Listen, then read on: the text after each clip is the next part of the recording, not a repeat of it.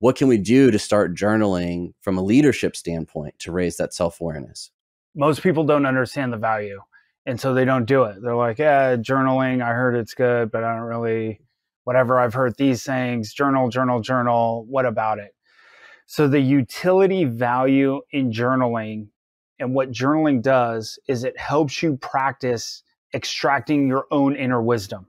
So as a leadership coach, when I'm working with individuals, AJ, I just noticed this, you swallowed a few times. The topic is emotional. What did you notice? Did you notice that you swallowed? Was there something going on with that? So I may ask a body question. I may ask, hey, as we've been talking this conversation, there's this theme of this. It's come up a few times. What's your thoughts around that? Like, oh, I didn't notice that theme, or I didn't notice I did that. So journaling gets you in this practice of asking questions. So moving from statements to questions. So many times in life, I'll go back to my 17-year-old driving around the corner with the music blasting. I can make a statement. I can't believe he's doing this again. I've told him several times. And now because of that, I'm going to go down there and yell at him. Or I can say like, ooh, I wonder what's going on. How often does he do it? Where did he just leave the gym? Is somebody else, or is he trying to, I don't know, like what's going on? Let's go explore. So we're actually moving from judgment to curiosity. And so what helps with moving from judgment to curiosity is moving from statements, making statements, whether it's an individual showing up late, whether it's somebody not meeting an expectation, and that's where conflict essentially comes in, unmet expectations, making statements, to being curious. And so curiosity shows up in asking questions. And so in journaling, you start practicing the art of asking questions, and you start with yourself. Once again, everything starts with you. So the art of asking questions, no why questions. And this is the biggest saying out there, because I know some folks out there have made why, and they're the 5 whys and all these whys. I have nothing against any of that. How I look at that is that it is a great start. So if you're like, hey, I'm thinking about doing jujitsu, awesome. You show up, you get you do some stuff, you get a white belt, and then over time, you get stripes, and then you start doing other things.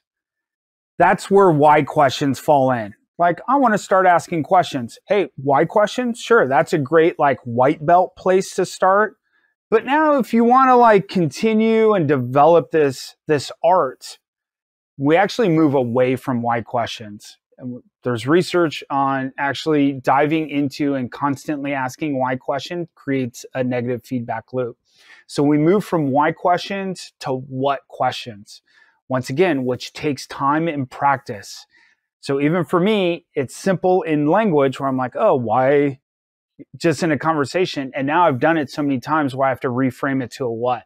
And it becomes difficult because now you're moving sentences around to form it. So it takes a lot of practice. And then you notice, because what is a knowledge question? What has motivated both of you to continue this podcast for this long? Vice, why have you continued this podcast for so long? And so the other thing that why questions do is it tends to put people on the defensive. Right. AJ, why'd you ask me to come on your podcast? AJ, what about me led you to asking me about me on your podcast? So it's so just that first word reframes how the individual receives it. And so same thing for yourself. So if I'm sitting there journaling, why did I do this? Oh, because you're a loser. Well, why did you do this? Because you can really create a self spin up even in your own journaling. So no why questions. Stream of consciousness is the easiest way to start. So just sit down, pick a place, just like any other goal. I want to work out. You're probably not going to start out working out for an hour. With journaling, I'll ask clients, what can you commit to? Oh, I could commit to 20 minutes, every morning or every evening. I'll go, awesome. How about 5 minutes?